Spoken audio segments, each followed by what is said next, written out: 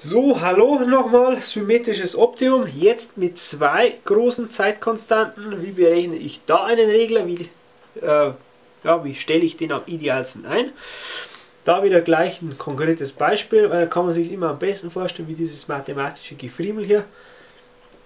Da habe ich 1 plus, sage ich mal, 20s und hier habe ich 1 plus 15s. Und dann kommt hier noch 1 plus 2s und 1 plus 1s. Man sieht, die hier sind kleiner, also vernachlässigbar im Vergleich zu diesen. Das sind unsere großen hier. Ja, den Regler, den ich mir hier nach dem symmetrischen Optimum erstelle, sieht so aus: Kr mal 1 plus trs, s soll groß sein, und das Ganze im Quadrat durch s. Genau. So, wie kann man sich das jetzt vorstellen? Wie wird diese jetzt dimensioniert?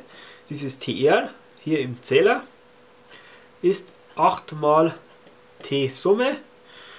Und T-Summe ist ja wieder die Zeitkonstanten, also die größten, alle Zeitkonstanten zusammenzählen, aber nicht die beiden größten. Also hier 2 und 1 ist dann somit 8 mal 3 ist 24. Dann habe ich mein TR. Ja, das sieht ja logisch aus, das ist ja noch relativ einfach.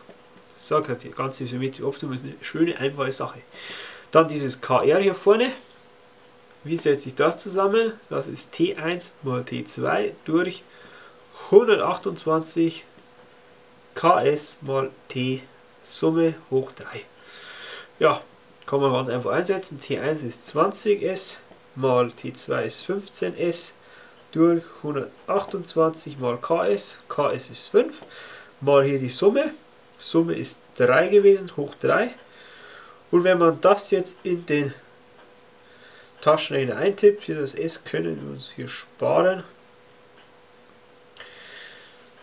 kommt man auf 20 mal 15 durch 128, 28 mal 5 mal 3 hoch 3, kommen wir auf 0,017 für unser Kr. Und dann kann man das Ganze noch schön hinschreiben.